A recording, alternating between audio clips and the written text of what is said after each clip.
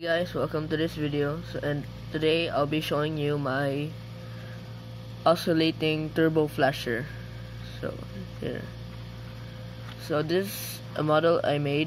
It's designed by me, but not really, because I used the turbo flasher made by Jeremy Shafer, and I put it into a 15 by 16 grid, and then oscillated two corners from here. So this is what it looks like close. Let me open it. So I was actually trying to find this to see if there are any results, and there was none, so I just made one myself. So I don't know if anyone else made one, but I'm proud of my design. So this from back,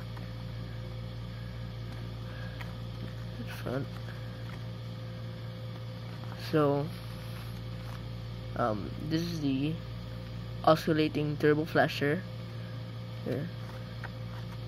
So hope you guys enjoyed the video.